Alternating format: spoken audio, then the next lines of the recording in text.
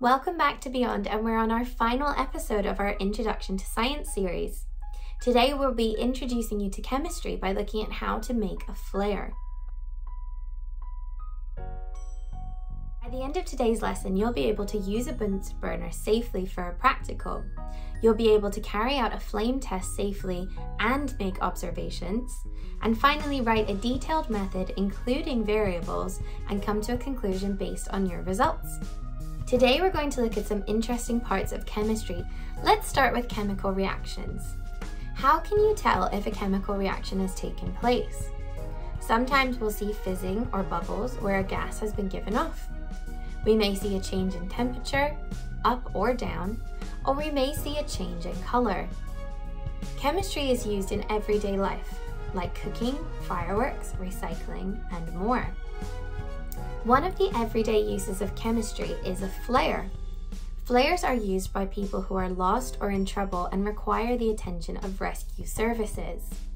We want a flare to be bright and colourful, so today we're going to look into what metal compounds would be best used in a flare. If you want to do this yourself in class, click on our lesson link below and follow these steps. First, dip the splint in some water.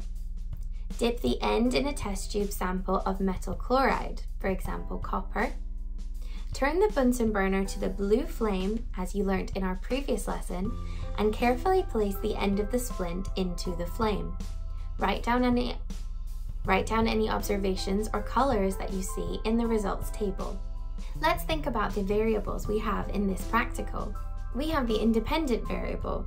This is something you can change, and for us, it's the metal compounds that we're using. We have the dependent variable, what we measure.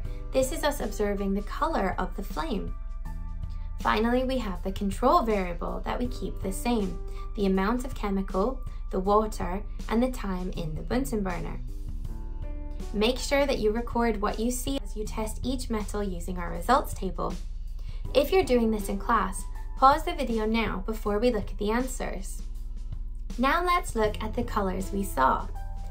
Potassium, lilac. Calcium, orange-red. Lithium, red. Sodium, yellow. And copper, green.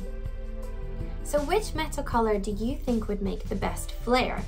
Tell us in the comments below. So today we learned how to carry out a flame test safely and discuss the best metal compounds to be used in a flare.